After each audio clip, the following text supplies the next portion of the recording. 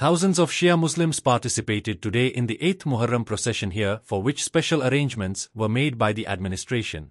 Clad in black clothes, the devotees beat their chests to mourn to martyrdom of Imam Hussain and his companions in the Battle of Karbala.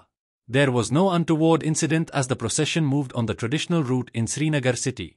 IGP, Kashmir, Vijay Kumar Birdi, who distributed water to the mourners, told reporters that the procession is being taken out peacefully and mourners have been cooperating very well. He said they have kept volunteers who have been cooperating with police to ensure peaceful procession. He said that permission for the procession was given on the certain conditions like last year to ensure peaceful environment. जो है इन लोगों ने अपने काफ़ी इदारे थे इनके अपने ऑर्गेनाइजर्स के और इन्होंने बड़े अच्छे तरीके से अभी अपना जो है प्रोसेशन कंडक्ट कर रहे हैं। इनके काफ़ी वॉलंटियर्स हैं जो सिक्योरिटी फोर्सेस और पुलिस को भी ताउन दे रहे हैं ताकि जो नज़्म और नस्क है पूरे प्रोसेशन की वो प्रॉपरली अपने इख्तिताम तक पहुँचे, सफलतापूर्वक पहुँचे। Asked whether permission would be granted for the 10th Muharram procession, he said the district administration is looking into it and any decision will be taken after taking into account all parameters.